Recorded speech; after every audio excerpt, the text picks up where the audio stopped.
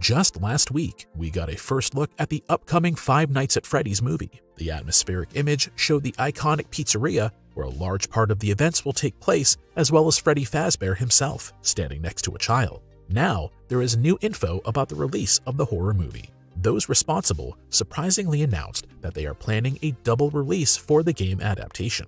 In concrete terms, this means that Five Nights at Freddy's will be screened as usual in theaters on October 27, 2023, but will also be available on the US streaming service Peacock at the same time. The same approach has already been chosen for the horror flicks Halloween Kills and Halloween Ends, which are also distributed by Universal Pictures. Such a practice of day-and-date releases caused a notable stir in 2021, when Warner Bros. Decided to release all of the year's movies in both streaming and theaters at once due to the pandemic. At the time, there was a lot of criticism, especially from cinema operators. But considering the potentially empty movie theaters, one could understand the choice in a way. With Five Nights at Freddy's, of course, that's not the reason. Instead, the strategic goal will be to further push the Peacock streaming service and gain subscribers.